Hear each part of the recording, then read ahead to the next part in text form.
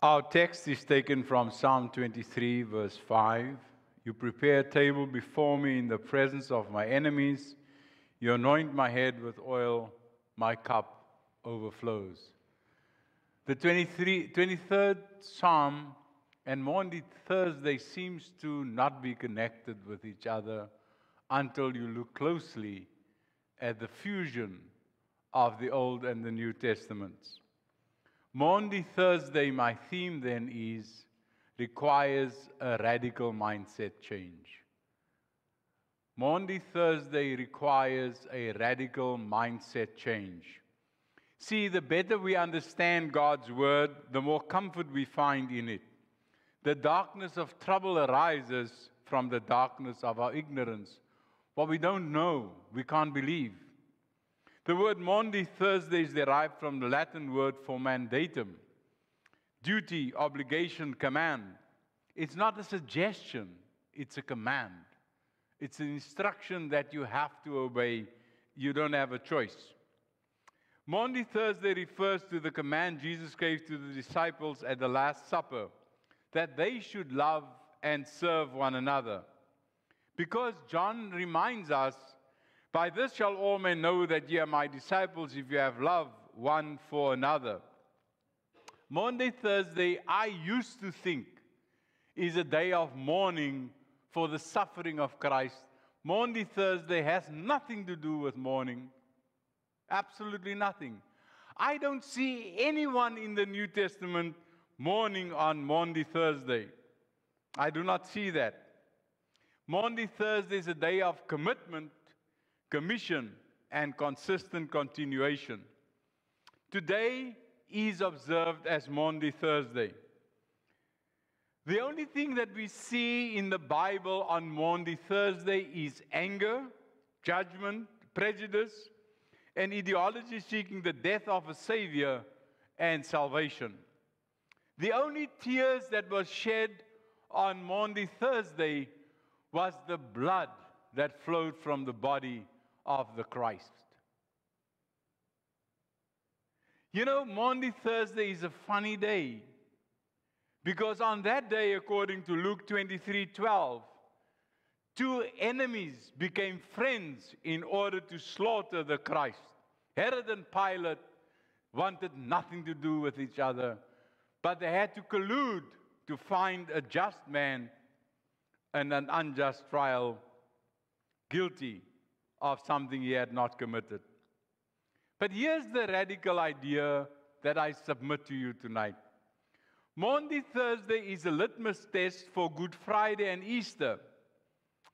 Because in Maundy Thursday, we see a symbolic act of the washing of the feet of the disciples. And it is like Jesus is saying, you love and admire me, and you want to show compassion by washing my feet. But are you willing and humble enough to wash the feet of each other? See, we are elitist, privileged, entitled sinners who want to worship Jesus our way without loving our neighbor as he commanded us to do. We want to worship Jesus, but we will not talk to our sister for 10 years because of something that had gone wrong some time ago, or the fight that we picked with a brother or with a family member. The cross, the table, so strange, so unexpected, prepared in the presence of enemies, thirsting for my soul. That is the scene from the New Testament. So let me go back to our text in Psalm 23:5 and ask you an injunction, a question.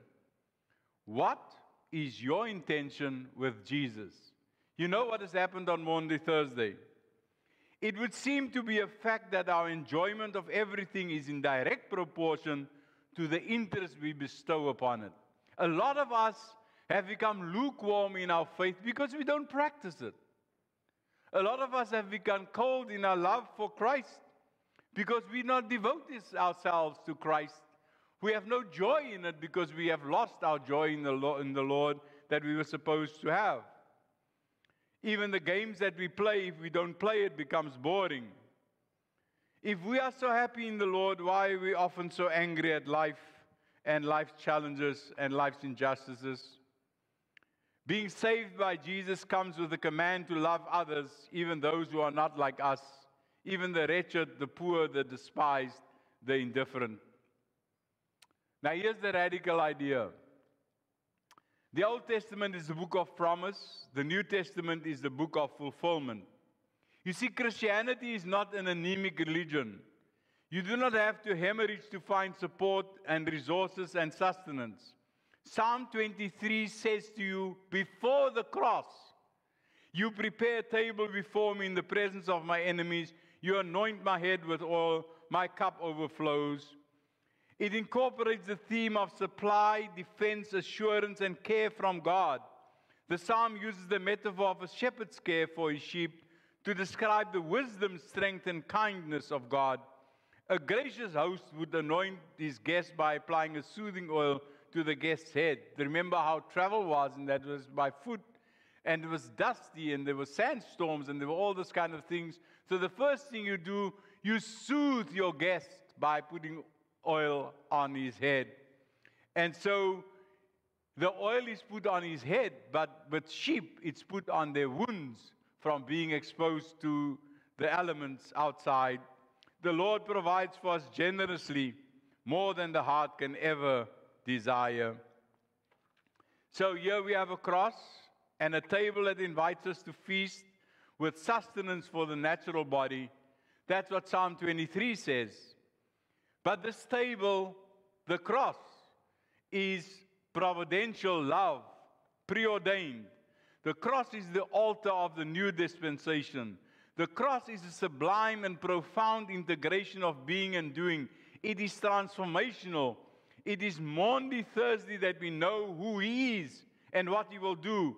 Good Friday we see how it is done. And on Easter we say, He is risen. He is risen indeed. It is done, right? So we don't have a religion and a faith of an interventionist. We have a faith of an activist. Something has already happened. We must just claim it and apply it to ourselves. The cross is the ultimate revelation of agape love. And what makes it so interesting? That this pure, willful, sacrificial love that intentionally desires our good, this love was planned and prepared for us because the ultimate joy that you and I can have is to have peace with God.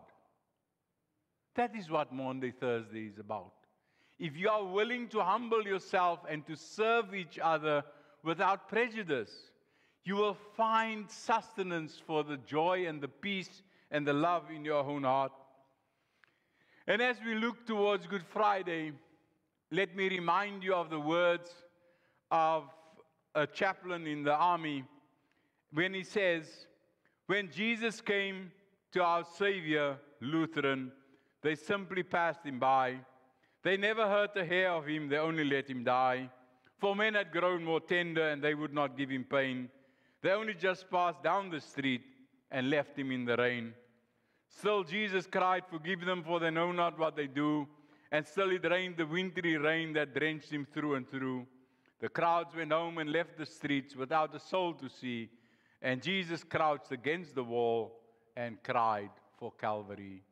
Are you one of them that turns your back on the Christ? Are you one of them that's not true to the commission? Because that is a simple instruction.